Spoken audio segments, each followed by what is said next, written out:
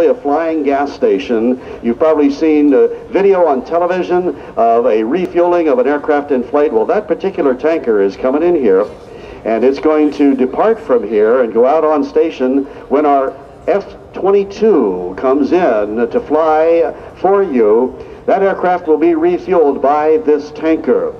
They'll connect the two aircraft in flight, transfer fuel from the tanker onto the F-22, and then the F-22 will come up and perform for us, depart and be back later on, once again hitting that tanker along the way. So Sean D. Tucker is going to be taxiing down in front of you.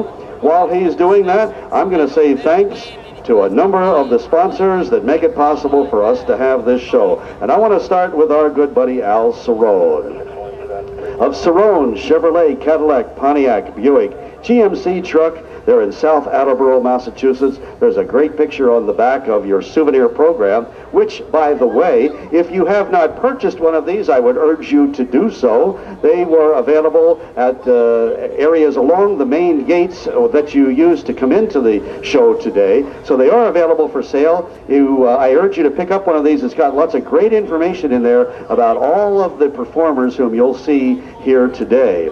And on the back cover is an ad for my buddy Al Cerrone. And right down here by the announcing stand, you will see a beautiful new red Chevrolet Monte Carlo Super Sport.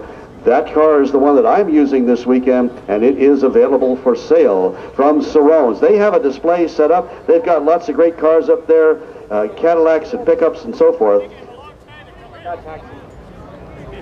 And Larry, I'd like to take this opportunity to welcome friends of ours down in the Chalet area that are going to be watching this tanker come in. Pratt & Whitney is proud to be a member of the 2006 Collier Trophy-winning F-22 Raptor team, and I know they've got a chalet down there.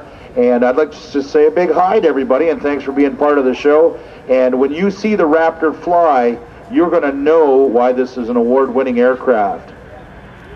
The KC-135 Stratotanker, built by Boeing. It's a derivative of the famous and venerable Boeing 707. That looks like one of your landings, Larry. Dan, when I flew the 707, I wish it could have been that good. You log that as two separate landings? Log as many as you need. I used to log one for each gear. Hey, I'd also like to thank the sponsors this year. Verizon Fios. Fios is the first network certified by the Fiber to Home Council to deliver true fiber optic power. To go over to see Applebee's Neighborhood Grill and Bar.